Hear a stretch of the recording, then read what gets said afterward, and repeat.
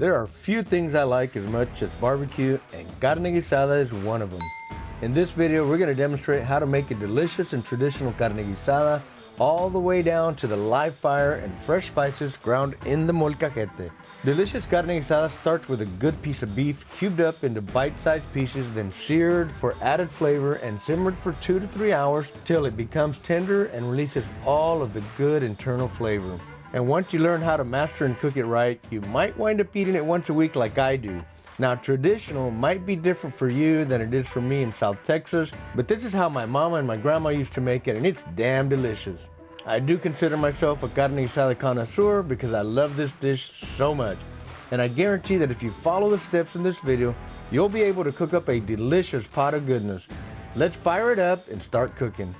Now, I've made carne guisada from a lot of different meats. One of my favorites is brisket trimmings, but I've made it from sirloin, from ribeyes, even from fajitas. My mama has always made it out of chuck, and I'm gonna tell you, if you use chuck, it's one of the best meats you can use for carne guisada. It has a lot of marbling. It has a lot of connective tissue. It has a lot of collagen. Those are all the things that make carne guisada super delicious. All right, there's different ways, like I said. I like my cubed up meat to be, you know, about an inch or so, kind of like burnt ends. It's gonna shrink a little bit once it gets cooked for a while. So you wanna leave it a little bit bigger than what you actually wanna eat. And I'm just gonna say it's about an inch is about what I like to use. Now, as I always say, a sharp knife really helps get the job done a little bit quicker, as well as having the meat pretty cold when you start cutting on it. This knife is made by Getcha. It's one of my favorite brands. It's a great all-around knife, and it is a 8-inch butcher knife. All right, now our Dutch oven is getting nice and warm. Most people like to use vegetable oil. You can use any kind of oil you want. I'm gonna use a little bit of beef tallow today. This is my own homemade beef tallow that I make, you know, just from brisket trimmings. We like to use it on a lot of different things here at the house. Make sure you have enough oil just to kind of barely cover the bottom. All right, our pan is smoking hot, so we're gonna go ahead and add some of this meat in here. Whoo, listen to that sizzle. It's hot, all right. It will cool off a little bit with this meat. And one of the things you have to do is keep stirring. Ideally, I say ideally, you'd have a little bit less meat so that all the meat is touching the pan on the bottom. But if you keep stirring it like this, you'll be able to brown it all. It just takes a little bit longer to do it this way. You just gotta kind of keep the pan hot, let that oil get hot, let the meat release moisture. The meat's gonna release a lot of moisture. You'll see it get a little bit of water in a little while. There we go. We almost have all the meat touching the bottom here, so the pan can get hot again. The cold meat cools the bottom of the pan, but we do want to sear that meat, so we want to let it get hot again before we keep moving it around. While the meat is releasing moisture, I'm going to add 2 teaspoons of my OG rub, salt, pepper, and garlic. We're also going to add some fresh garlic, a little bit of celery, a little bit of comino, and a little bit of black pepper, and just a hint of oregano there towards the end. All right, let's get that OG stirred up in there. I want that salt, pepper, and garlic to dissolve a little bit with the water so that the meat, as it starts to warm up, will absorb some of those flavors. All right, we got rid of all that moisture. All you see down here now is oil. That good, delicious oil you can see down here. It's starting to brown on the bottom. All right, now that we're completely out of moisture, you want to keep stirring. And it's not a constant stir. You want to let them set a little bit so they can get that brown color. You see there's one that browned up really nice there. All right, now we have here a little bit of celery, a little bit of onion, and a little bit of bell pepper. We're going to throw that onion in there first. I want to get that caramelized as the meat's starting to brown almost completely now. I'm not going to add any more fire for a little while because I want that meat to simmer nice and slow once we get all the ingredients put in here. Ooh, that meat's really nicely browned. That's looking really good. That liquid down here in the bottom, that's just straight up oil. Nothing wrong with that. That's some really good flavor going on. All right, our onions are getting nice and caramelized. it's time to add the other 2 veggies. We're gonna throw our celery in here. Now celery's not a real common thing with carne guisada, but that's the way my mom's always made it. It does add another little flavor, so I like that flavor in there. I'm gonna throw it in there. Bell peppers are another thing that not everybody uses. It's very common in the South Texas carne guisada cuisine. It's really up to you and what flavor profile you're trying to accomplish at the end. And those don't take but about 30 seconds in that oil. And you can use whatever you want. Most people just use water from the faucet.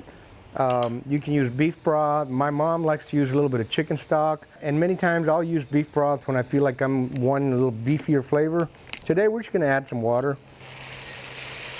You're gonna hear it sizzle. It's gonna slow down a little bit. I'm gonna wait a couple of seconds so that that water gets hot, and then I'll add a little bit more so it doesn't cool down too much.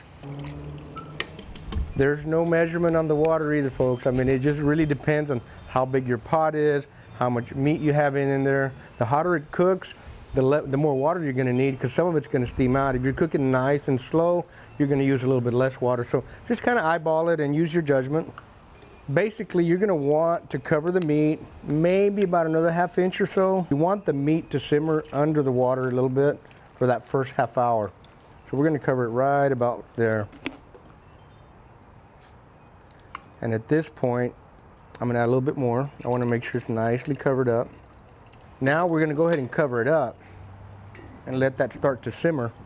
And what I'm gonna do with my fire now, I'm gonna move my coals to the side so I don't get too hot. Simmer just right for about 45 minutes to an hour, right around there. All right, now you see we got a nice little simmer going there. It's simmering, it's not a rolling fast boil. It's just a nice little simmer. We're gonna cover it back up. We'll be back in about 45 minutes. Check it out. All right, my friends, now one of the things that my mom always does, and I totally agree, using the molcajete and grinding the garlic and the comino always seems to make a lot better. We're gonna use 3 garlic cloves here and a little bit of cumin. I'm gonna say that's about a ½ teaspoon approximately. There's just something special about grinding up that garlic in here and then throwing in a little bit of cumin. This, you could smell this, that cumin and garlic together smells amazing. Now another thing we're gonna add is a little bit of black pepper. And we're also using OG in as our seasoning for the meat.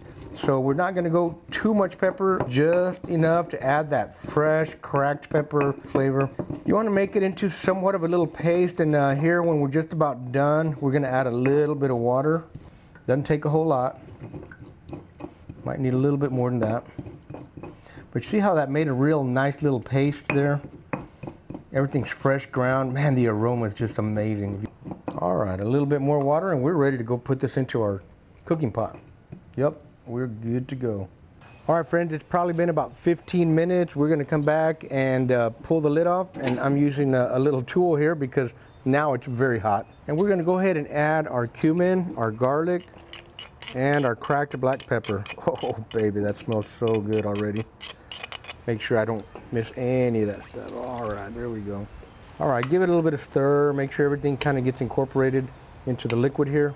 We're gonna put the lid back on, and we'll be back in a few minutes. In about 15-20 more minutes, we're gonna throw the tomato. All right, let's get our lid back on and let that thing do its magic. All right, friends, it's been another 15 minutes or so. We're gonna go ahead and take the lid off one more time. We're gonna add a little bit of tomato and a little bit of tomato sauce. Now this is 1 whole Roma tomato. We're gonna put that in there.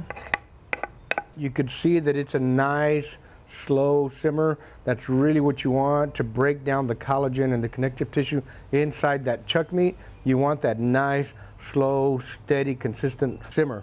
All right, we're gonna take about a ½ can of tomato sauce. Gives it some nice flavor, puts a little acid in there, and it also colors the broth a little bit as well. Let's get our lid back on and let the magic happen. All right, friends, it's been another 15 minutes. That meat's been cooking for approximately 40 minutes or so. I like to add a little bit of oregano. It's just gonna be a little sprinkle, about like that. We'll be back in about 10 minutes to add the flour. We're almost done cooking here. This is awesome. All right, friends, it's been right at 1 hour. We're pretty much done with the cooking process. I'm gonna pull the lid off, and we're gonna add this water with a little flour in it. Get that all in there. All right, we're gonna stir that in just a little bit. It's pretty damn good. But it does need a little more salt. So I'm gonna add another teaspoon of OG here. This has salt, pepper, and garlic. Obviously, we like this stuff a lot in my house, so we use it on everything. That was about 1.5 teaspoons approximately. Let me stir it up a little bit more, make sure that it incorporates well. The color on this is amazing. It looks beautiful with that little bit of tomato sauce in there. Look at that. That looks gorgeous. Man, oh man, look at that. Just beautiful. All right, we're gonna give it another 15 minutes with the flour in there, let it get nice and thick and rich, and then we'll see you guys inside in just a few minutes. All right, friends, inside this pretty old Dutch oven lies some magical carne guisada. Let's not wait any longer, man, because I'm starving and I want to eat some carne guisada right now, baby. This is just amazing. Look at that. The gravy is just so pretty. It has that nice, pretty red color to it. If you really want a nice reddish carne guisada, you can add paprika or chili powder. You don't really need it. Look at that. That looks gorgeous just the way it is. Just perfect. There's a lot of different sides that go with carne guisada. In a lot of restaurants, mashed potatoes is a very common thing. I personally love mashed potatoes. Very, very traditional down here in South Texas is rice and beans. Sometimes the beans are refried. Sometimes they're fresh pinto beans. Do it any way you like.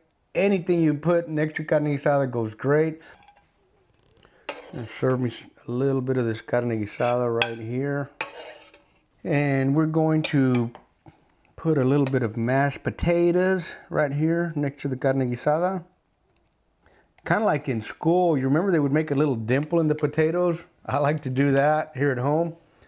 And add me a little bit of gravy in there. Last thing that goes on our plate here today is gonna be the little bit of lettuce and tomatoes.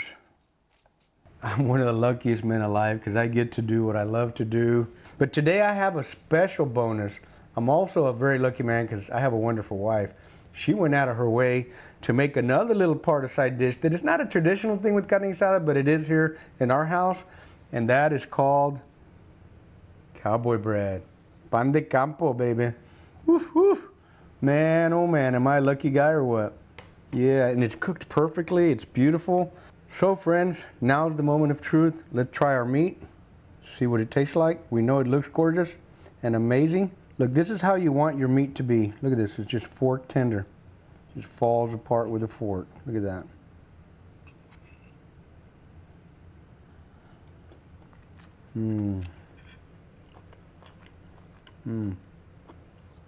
Man, you know, it has just the perfect amount of salt.